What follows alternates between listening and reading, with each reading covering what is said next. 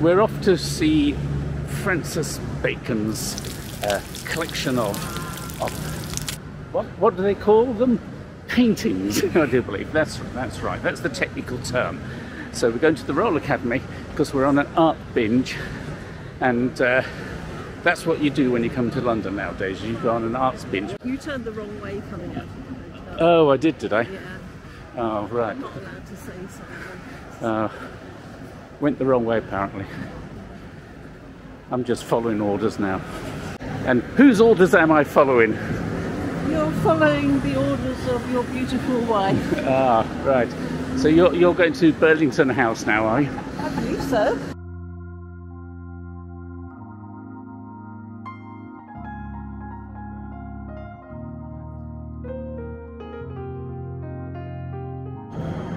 Okay, where are you? What do you do? Where am I? I'm in Piccadilly Circus, and I'm about to go down that road over there, which is Piccadilly.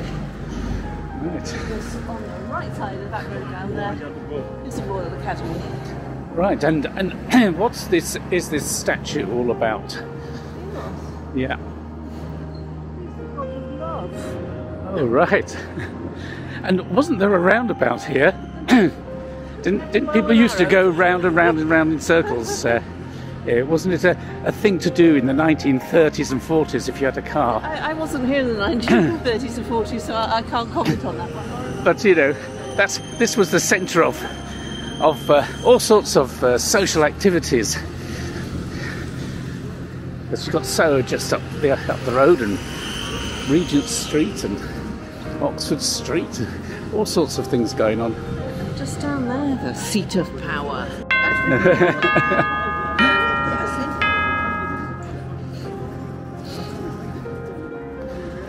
Yes, Piccadilly Circus used to be a busy roundabout, which Hooray Henrys would circle around in their brand new automobiles.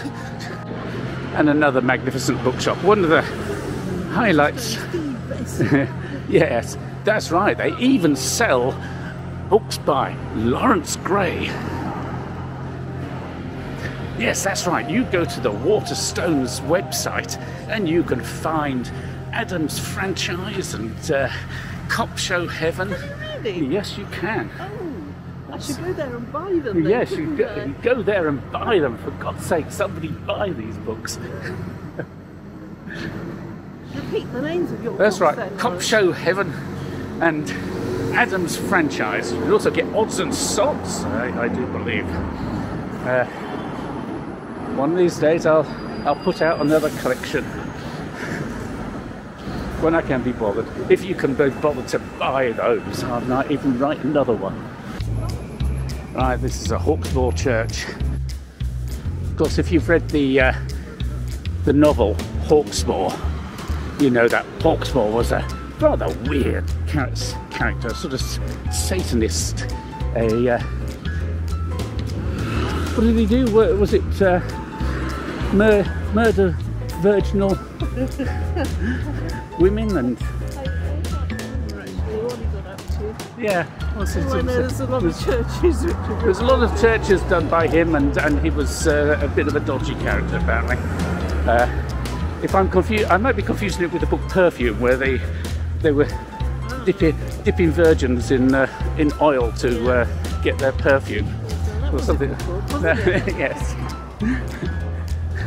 But one of those books. We have that on our shelves. That's right. Anyway, there's a novel about Hawksmoor and his nefarious ways. Those statues in the. Oh yeah. It's as if they've cleaned up all the buildings. Yes, they've been. This is the Royal Institute of Painters in watercolours. Oh right. They've cleaned this building up, and that's for the first time in 69 years that we've noticed that it's the Institute of Painters in Watercolour. Royal Institute. Royal Institute. Yeah, and I guess all those statues up there are of people who are painted in watercolour. Barrett, De Wint, Cox, Turner, Girtin, Cousins and Sandby. Right, well... Sadly, they're all men. And I didn't actually know any of them painted in watercolour. I assumed they were all oil paints and other such things. Wow. We've learned something new and seen something new. Always learn something new every day. Yeah, that's because we keep forgetting the old stuff. So every day we learn something new. Every day is a new day.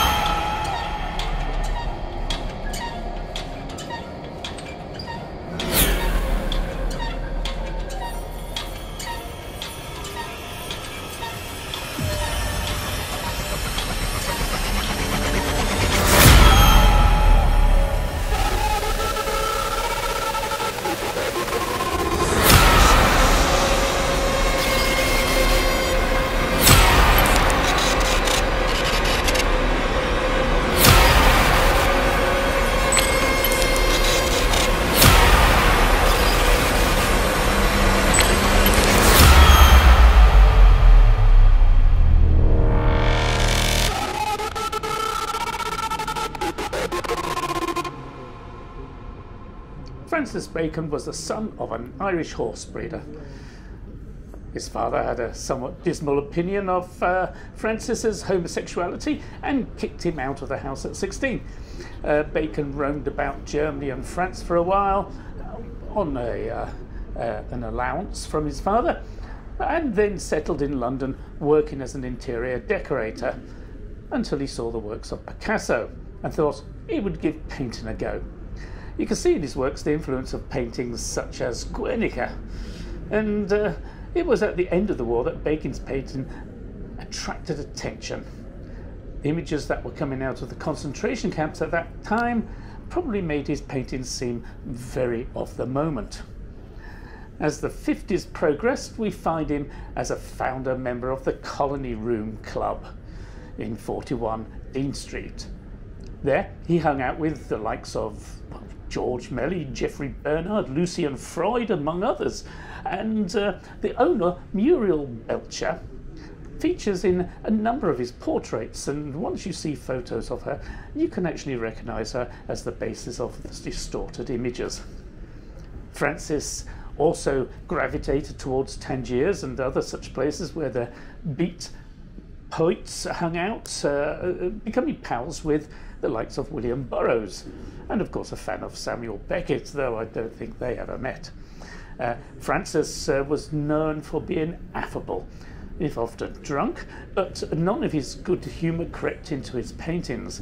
These remained resolutely bleak.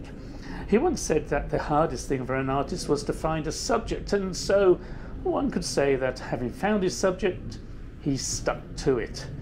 He said he wanted to paint the perfect picture, but if he did, he would not have to paint anymore. And quite frankly, he liked painting.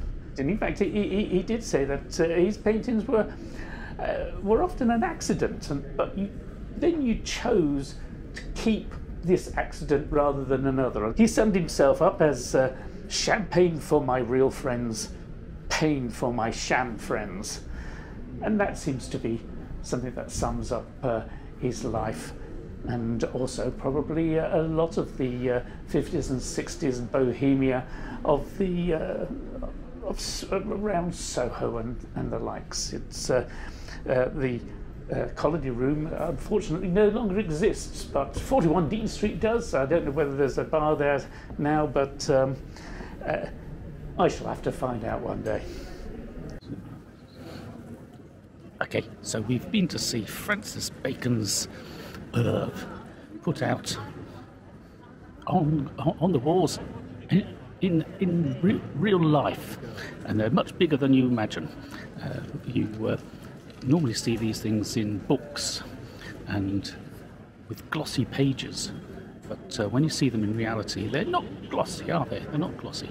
And they're rather large, and there's large amounts of space around the image within the frame, which is not something very often they crop when they put them in the books, don't they? Which is also interesting. See, you never quite see the real thing until you see the real thing. And you also see that under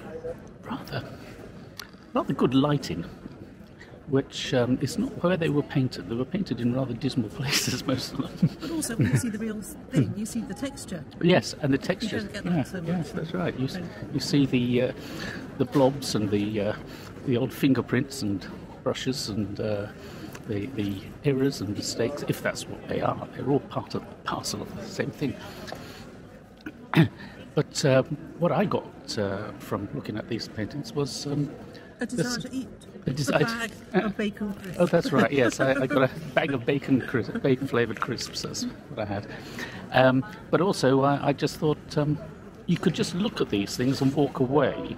Whereas when you look at some of the big, the Van Goghs and the Gauguins and all that, you kind of look and you can read the paintings more. It seemed to be an obvious thing. You didn't need to unpack much. They all seemed these to were easier just to read once you learnt the story from the first one to the last one. Yeah, that's basically it. There was that idea that you were in fact looking through a book on open heart surgery or something like that, or a collection of artificial wounds that would be used in training purposes for vets or medics during the war of some sort. There is a sense of the Second World War and the 1950s and the old Soho bohemian lifestyle that just sort of creeps into there no matter what. It's very evocative of that. But yes, they're all. I think the word weird is a good word to use. It's very un-academic and unartistic to use the word weird. You're not supposed to use words like weird when you look at modern art, are you? You're supposed to use, I don't know, exquisite and other such striking. words. Striking, yes, striking. They've always been interesting. I've always found it interesting, but though I've always found the thing about Francis Bacon that's most interesting was the fact that he used to hang out in Soho in some of the pubs that I used to go to back in the 70s, and yes, Geoffrey Barnard and all that group of Soho columnists and what have you. And in fact, I can't help feeling that Boris Johnson, somewhere in one of Francis Bacon's paintings, has been prematurely portraitured, if there is such a word. You do get the sense that Boris Johnson is a product of that Soho bohemian lifestyle. He's the great-great-grandson of one of the ape-like figures that appears in a Francis Bacon painting. And the behaviour that's been going on in the number 10 Downing Street does seem to me straight out of the Soho of the 1950s. It really does seem to be a throwback to that era. Imagine those guys taking over a country. Well, you no longer have to imagine it. So what else let's get my other correspondent's opinion here. Let's just flip this around and Give me your impressions. My impressions. I have learnt today that to appreciate the grand works of the masters, you have to see the early works of the masters. And then they kind of make a lot more sense then. Yes, well, I've often thought the early works are often far better than the sort of masterpieces that are sort of worked over and over and over. I tend to feel that the stuff done early on, the more spontaneous material is I think that's also because they're easier to understand. The masterpieces have been worked on, and their meaning is a little more difficult for us lay people to understand. Do they have to have a meaning? Yes, I think they do. Yeah. Otherwise they're just blobs of paint. I don't know, blobs of paint. Quite interesting. We found blobs of paint. We can look at blobs of paint and find them quite interesting. We have. There's a portrait of a lady several times in the exhibition. I'm just wondering what she felt like when she saw that that's how she was perceived by her good friend. Yeah, yes. I couldn't see that Obviously too many people would commission him for that. Carried on knowing him because she appears in quite a few of those paintings. Yeah, well, she wouldn't be recognisable, I guess. No, That's she's not at all recognisable. If she was, then she was in a poor state, wasn't she? She was obviously spoke too much. I did like this idea of he got movement in his paintings by having a split image. Oh, right, yes, yeah. And yeah. So I'm going to try that with my photography. Yes, well, the thing is, would he have been making videos now? If he'd had the equipment, no. Because he pornographic and they wouldn't be allowed. Well, no, that would have been would have been out there. Yeah, no, he would have. Because it mentioned something in there about him preparing some work for film. Yeah. But then stuck to putting his ideas into painting and stuff. Anyway. Yeah. But it's expensive. We're just rambling on here. I'm sure no one wants to listen to this song. Absolutely. Just go through this way. Yeah.